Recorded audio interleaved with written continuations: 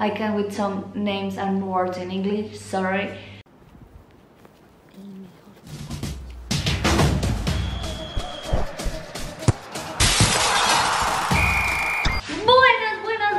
Buenas! Welcome to this video, welcome to the second stadium tour vlog. I didn't do a properly stadium tour actually. The security guys and some people from the staff of this stadium and of this team just allowed me to enter to the pitch, to enter to the stadium, to take a lot of pictures and to discover the stadium, but just like for a 5 or 10 minutes more or less.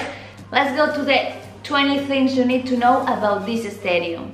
First, the Tynecastle Park is located in Edinburgh. Second, the stadium tour was opening on 10 April of 1886 with a match between Hearts and Bolton Wanderers. Third, the capacity of the stadium is about 20,100 spectators. Fourth, this stadium had different capacities during the history, started with the wooden stands and 10,000 spectators. And finally, in 2017, the stadium got the actual seats. Fifth, on the 14th February of 1932, they got a record crowd of 53,396 attended a Scottish Cup match between Hearts and Rangers. Sixth, during the reconstruction of the new main stand, the Heart of Midlothian was playing at Murrayfield. The team go back on their home on November of 2017. Seventh, the reopening after the renovation was in a match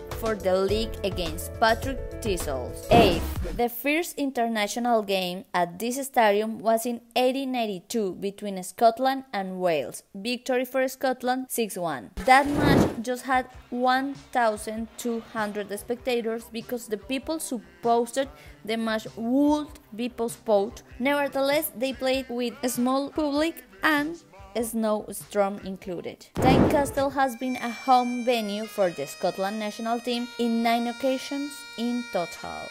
6 of them was against Wales, which is a non-common or crowded game, and the least box office games potential has often played outside the official home of the national team, Hampden Park in Glasgow. 12. Recently, Tynecastle became the home of Scotland women's national football team. In 1885, hosted a World Championship between the winners of Premier League and the Scottish League champions.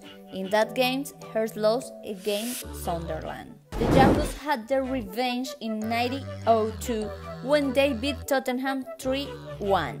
That match has the second World Champions hosted by Tynecastle.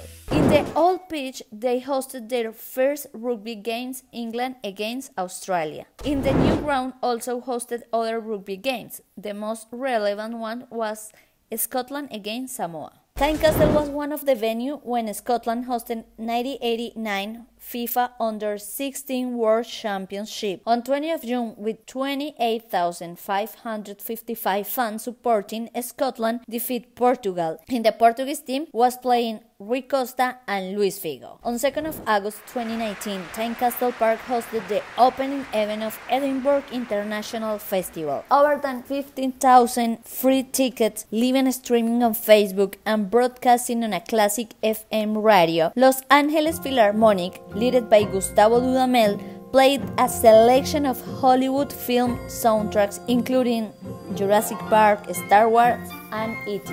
The architect is Jim Clydesdale. Heart of Midlothian was writing their history since 1874. I hope you enjoyed this video, I hope you enjoyed this stadium tour, I hope you really like it, and I hope you will waiting or looking forward to see the other stadium tour. I hope this year in a future months I can do it more stadium tours, to have a new videos, to have a lot of things, and see you tomorrow with a new chapter of Yo Cobro Penales y Tú Haces el Challenge, and waiting for the rest of the videos because it will be really good. Thanks to be here, thanks to comment, thanks to subscribe, and never ever forget, with the sports and art we can growing up.